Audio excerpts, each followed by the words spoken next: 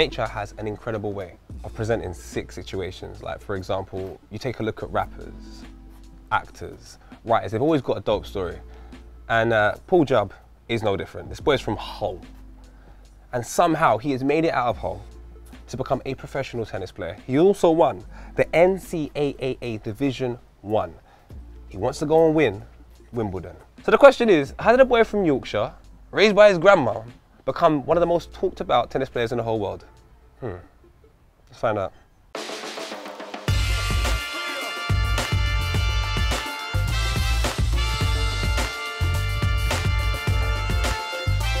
Yes, Parley. Yes. Do you mind telling us where we are? Because right now, I have never been to a complex this beautiful until I got kicked out of university. We're at the National Tennis Centre, Roehampton. Look, you grew up in Hull. Yeah. What's that like growing up in Hull and saying I want to play tennis? It was alright, you know, like, I mean, football, rugby are the main sports probably, but yeah, just got into tennis and never stopped, so. Was there an actual influence within your area? Because, for example, I got into music because like the man them were doing it on the block, so you're like, I might as well get into a bit of music. Who inspired you to play tennis in an area where it is football and rugby? To be honest, it was just doing it as like, you know, I enjoyed it at the time, and then when I started watching tennis, like Rafa Nadal was always like my main guy growing up, so. You watch it a lot at home with the grandma, and we know how important the nanny is. Yeah. How influential was she in the early stages? Yeah, I mean, big credit to her, like huge rock in my life, and yeah, great woman, so she does so much for me, so yeah. What was the motivational factor for you to go, do you know what, I'm going to a whole other country?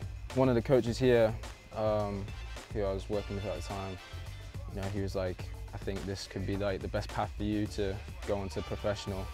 You know, at the time it wasn't, you know, really an option like financially and stuff to stay here, play full time, and you know, it's obviously such an expensive sport, and getting a scholarship in the States was kind of the best option for me to play more and progress myself for a few more years to then go into the pros. And he said this is probably the best option for you, and I was like, great, let's do it. And literally a few months later I was there, so as soon as I heard that I was like, that's the next step.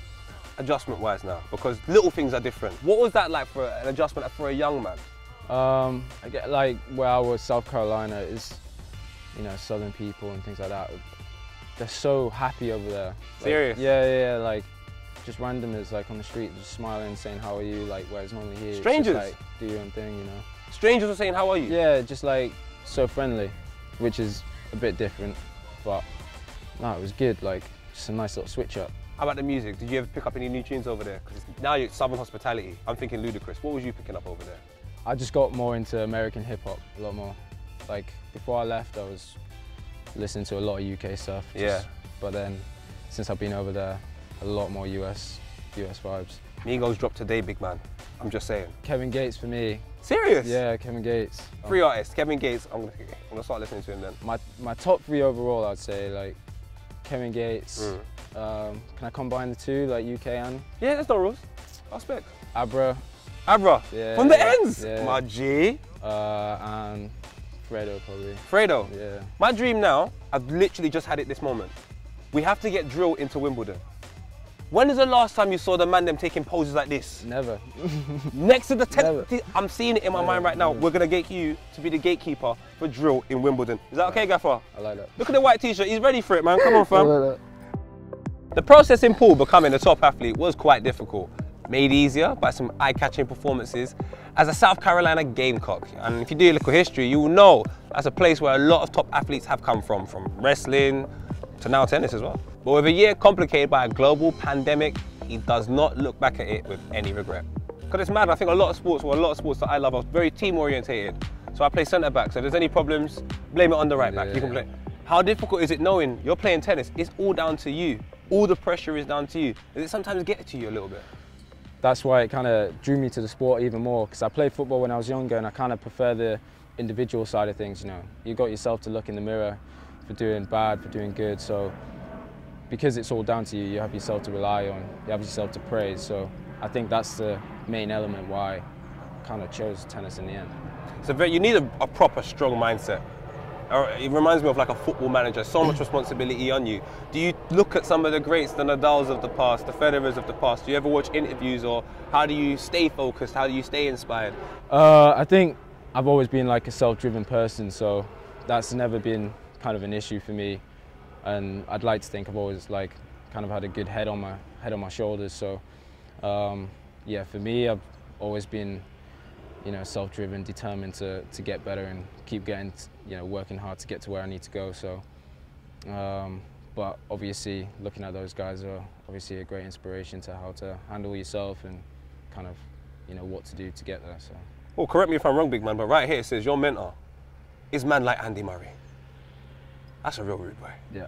Them man there are crazy. I love watching Andy Murray. More or less off the camera, I like watching his videos and stuff like that. He makes me really laugh quite a bit. His interviews are very interesting. Yeah. What's he like to be around? No, he's a great guy, and you know, a lot of people who don't know him, you know, might think he's, you know, kind of mean and things like that. They only see what he does on court and, you know, have negative opinions on him. But when you get to know him and, you know, see him up close, he's honestly a really good guy, really friendly, super interested in how, you know, other people are doing.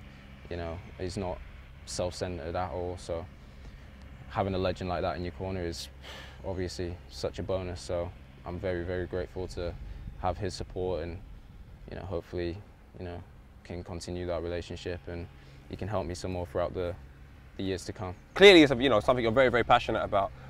I would love to know, what do you feel like you can offer the world of tennis as a, you know, as a unique selling point? Because I love the fact that you are a character. I love the fact that you say I like passion and things that maybe is not associated to a sport which I associate with, you know, a middle-class lifestyle, quite, like you said, level-headed, and you're going to come in and you're going to show the passion, you're going to show aspects of it that people are not too familiar with.